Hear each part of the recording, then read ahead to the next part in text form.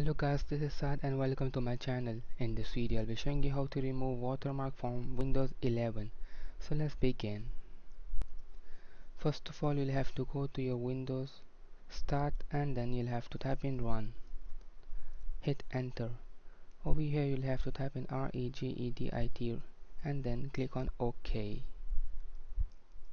Now you'll have to click on the small arrow beside HK local machine, then System, current control set, and then now select services and then scroll down. Now you'll have to find this file svsv and then click on it, go to start, right click and then modify.